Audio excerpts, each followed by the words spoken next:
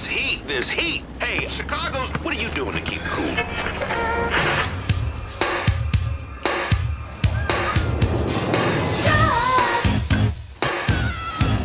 Michelle. Thought it wasn't a date?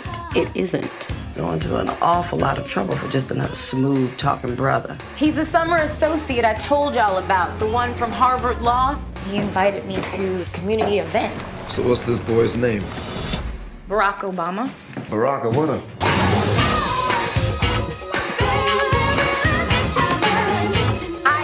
Hello.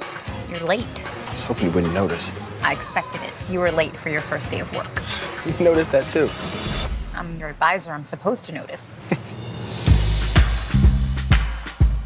Well, Michelle, all set?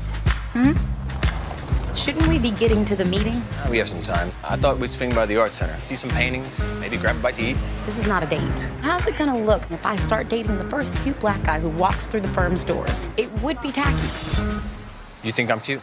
I didn't say that. You can tell by a smile. So why did you come to Chicago? To try and make a difference. Thought I would too. Maybe I'd help women, empower them. You and I share a lot of the same interests. That's sweet of you, but I'm an ice cream kind of girl. Who doesn't like pie?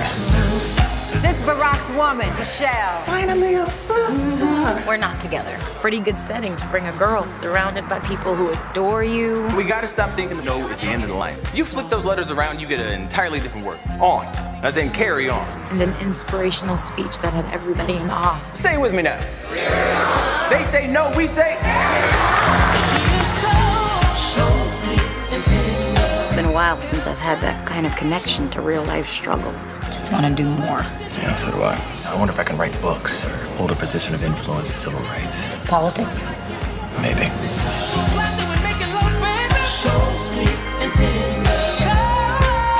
You want some? Sure.